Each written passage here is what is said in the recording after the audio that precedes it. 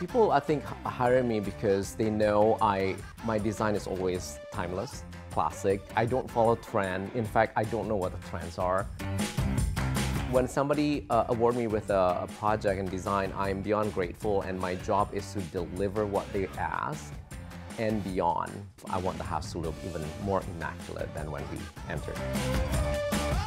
Do projects from a historical house to ground up from the land with no water, no electricity.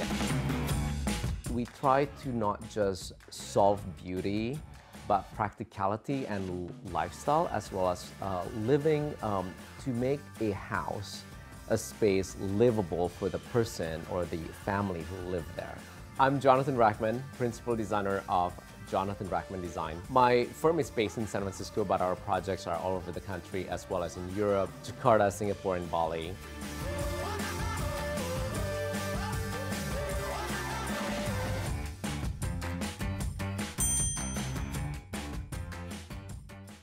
Today we're in San Francisco, California, and specifically we're in the Haight-Ashbury neighborhood. I think this is one of the most amazing projects that I've done in San Francisco, but just overall in my career. And this is the last project that made it into my first monograph, currently classic.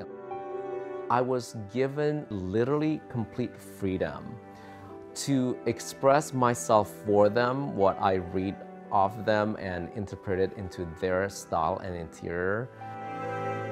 About a 5,000 square feet with a courtyard and parking, which is super rare in San Francisco. It's hard to find a house like this. They asked me to create a home for them that represent who they are. They love colors, they love patterns, and that makes everything a lot easier. It was a dated house. So the directive is to bring this house into 2023 in design, in interior, but also in comfort and practicality. This is a family that knows how to have fun, and I love them for that, and they allow me to express that fun into their design. As we approach the facade, you'll see a traditional San Franciscan Edwardian. This house, I believe, was built in 1906 after the earthquake, and it's been dissected as a three-part homes that's later on combined again. Welcome to the living room. That's more is never enough, or a maximalism living room. The first thing that I always like to point out is the degrading wallpaper right there. The pattern is from Yves Saint Laurent original, but it is hand painted and hand embroidered. If you look at really close, you'll see it's actually three-dimensional. It is absolutely beautiful, and we do it in a colorway that's very, very dramatic and moody, but very, very elegant. The original millwork of this room, we just basically preserve them by painting them with neutral color in eggshell finish. But what I want to highlight also is the gorgeousness of the layers of the millwork, and we gilded it with a gold leaf done by Julie Stone. This Baltic antique chandelier was once resided in one of the houses that's designed by Julia Morgan with this crystal rocks. And the Pasiman tree here, I believe this is from Ules. So beautiful. Window treatment that complements the wallpaper. This dining room is absolutely stunning and bold. Maybe it's not for everyone, but it is for the owners as well as for me. To address that, we just high gloss in 4 layers of Benjamin Moore black with a sculptural dining table from Coquette and a height geometrical table in midnight blue, French Louis Philippe chairs that's been reupholstered in rich mohair with contrast linen on the back. But on this side, if you see, I also use beautiful embroidered trim. I love the contrast of black and white and gold, and the China display is original, but if you pay attention to the jeweled hardware, it is absolutely beautiful. Antique Thai ceremonial. And I love this doggy. Isn't he so elegant? And I commissioned a photographer to do this art, and we customized it with lucite to make it more modern. chandelier that's custom made by Lex Spot. He's a product designer in the Netherlands. And there's one source of light, and the light is carried throughout the branch, called the Tree of Life. Originally, it was installed, the original one, in a castle in Austria that has never been electrified. The owners love to entertain, love their cocktails, and as you see, I have accessorized this bar to accommodate their liquor collection. But what I also want to point out is my dear friend, Margot Larkin, who is an artist who hand paints on glasses.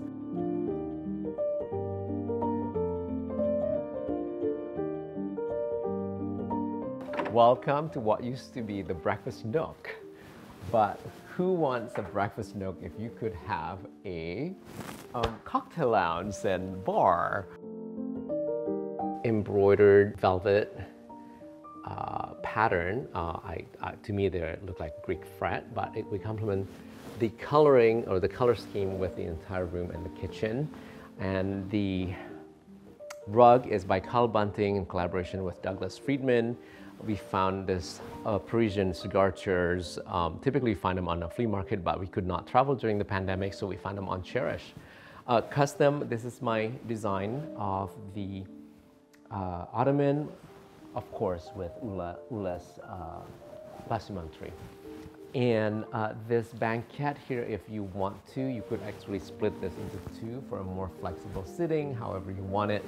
But what I love also about this room is the original built-in cabinetry that we converted not only for their bar supplies and collection of books and vintage and sculptures. I have a friend who owns a company, Modern Metal. We cover this with a custom laser cut radiator cover, and it still lets the heat out through the pattern. But this pattern also complements Holland and Sherry window treatment, the leading edge. Come to the kitchen. How much do you love this bold kitchen? Not everybody can deal with this color every day, but our clients love it and I love it. This island is actually a vintage piece that has been turned into an island with waterwork copper finish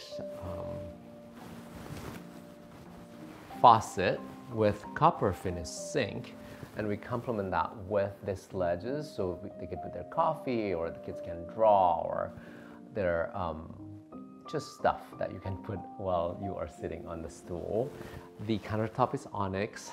Le Cornu range, we highlight the hood by gilding it and with the old and vintage antique collections that I've found and customized for this house.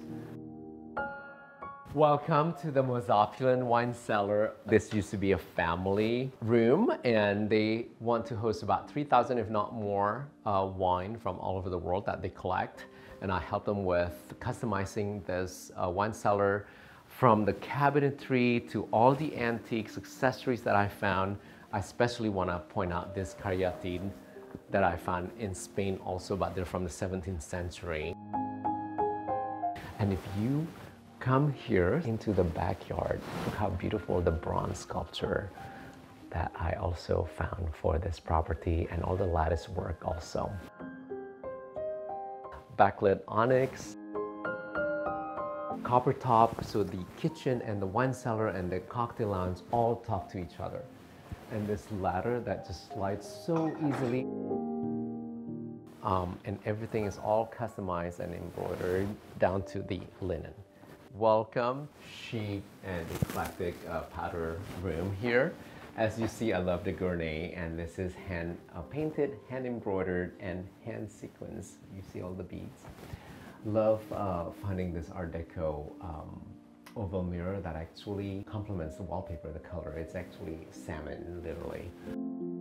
This belongs to the client throughout their travel. It's a Moroccan tabletop that we convert as an art, and I complement that with the shape of the lambrequin of the window treatment. I love using onyx for a countertop. In this case, it's a pink translucent onyx. I think it's so luxe. This vanity was actually existing when I arrived here. I just enhanced it with the gilding. Come on up to the second floor where the living quarter is. And this pattern on pattern on pattern, colors and colors continue, the maximalism theme continue in this house. I want us to look at all the wallpapers too. The Greek key, the balustrades, the handrail. And now come here and check out this runner going up. Also stark carpet, but this is a Missoni line. The clients love it. I love it. Check out this collision of patterns. I think it works out. And this used to be a guest room that we converted into a nursery. I love to pair it with antique crystal chandelier that has complementary colors in the crystals. And of course the rug is by Stark Carpet, and I love the color. It has a fun animal prints but colors that complement the whole scheme. The Jack and Jill bathroom, so fun, covered in Manuel Canova's The Indian Scenery. That colorways complements what we've done with this custom vanity. Look at the hardware, it's also seamlessly with the pink onyx. And you know, a lot of show kind of really clean up everything, but I want this to be a real life experience, so you get to see how this has turned out to be a baby or a toddler bath. Look at one. This is real life. So we didn't clean this up on purpose, and you get to see what's going on here. And check out this trick that we did. So we love antiques. It's a perfect bathroom with an amazing wallpaper. We don't want to do your typical medicine cabinet over the vanity, and you see all the ugly metals and modern, industrial looking. Instead, what we did is this antique Louis Philippe mirror that's painted and gilded with the beading, beautiful. The patina is just naturally happens throughout the centuries. And when you open this, guess what? We have engineered this with the contractor, and that is an empty medicine cabinet that's ready to be used. Oh, may I just point out also that every shade gets a trim.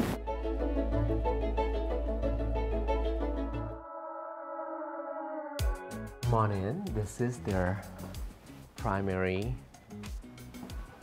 suite in the bedroom. She loves green, and so do I. And when I told you there are 150 shades of green here, I'm not lying. Let's just start with the rug on the herringbone or chevron pattern by Stark, again, custom. And the headboard is antique, upholstered with chartreuse, neon green throw. And the artichokes of this cushion, decorative cushion, complements the original artichoke fire surround. I love this room of how we layered it, and it satisfies the client's love of green. And check out this over-the-top shade. I love green on green, including the floral arrangements. I found this vintage tufted ottoman or pouf that I reupholstered, and look at this gorgeous little green apples trim that also goes on the window treatment. And of course, who doesn't love a custom Ules high back? Alrighty, see, gorgeous. Welcome to one of the most opulent bathrooms we've designed. Custom tiles that we designed and made by Da Vinci marbles. This is actually a type of semi-stone, precious stone, and we frame it with rivets. Look at how thick this is. And if you pay attention to the tile pattern, there is the screen that's cut, laser cut the same way. This tub, all the plumbing fixtures are from Waterworks, but I love the double shower head and the rain head in the middle to share for the husband and wife, and this Irish green marble. The wall is washed by lighting, and also check out the vintage pendant. That's a Moroccan theme, yeah. We actually custom painted this with gold paint, the tub. Let's go up to the top floor, and this is one of my favorite rooms. This room could have been a challenge or a disaster if you don't do it correctly. If you notice, the reflective ceiling plan and the ceiling pitches are so all over. They each have different pitch, different angles, if you notice. How do we fix that? I think I want to use that instead to our benefit, and creating a all-around wallpaper room, including the ceiling and the wall, everywhere in one monochromatic, in this case, two different color, blue and white. And again, to continue the theme with chinoiserie in this house, we created a lambrequin with the white and white trim over the blue that complements the wallpaper. Then in Duchess, I believe, this custom sconces as well as chandelier, and yes, one more Greek key that we did a cutout shape along the wall and the built-in, while continuing the black and blue theme chinoiserie with all the cachepot. I also love to pop in some colors, in this case the coral color. And if you come closer here, you will see the chair and down to the coral hand-painted wine glass by Margot Larkin. She's my favorite. This is a guest room, a guest quarter that doubles as Mrs. Office or her office, but also this guest room has a guest room, which if you, a couple stay here, they have a kid with them, they have their kids' guest room right here. Check this out. Ta-da! And decorated in the same way, complementing each other, using the same fabric, but here we do a different wallpaper, a bold blue and white stripe, and we have it painted all the way to the ceiling, so it has that tinted effect, and it has all the trims with nail heads. I would summarize the end result as it's a narcissistic statement most probably, but it's mind-blowing. It is a case of more is never enough. It's a case of pattern over texture over color. It's a collision of all of those, but in the end, it is one gorgeous, cohesive masterpiece. It's beautiful to me, and it's beautiful to the owners. That's all I care about.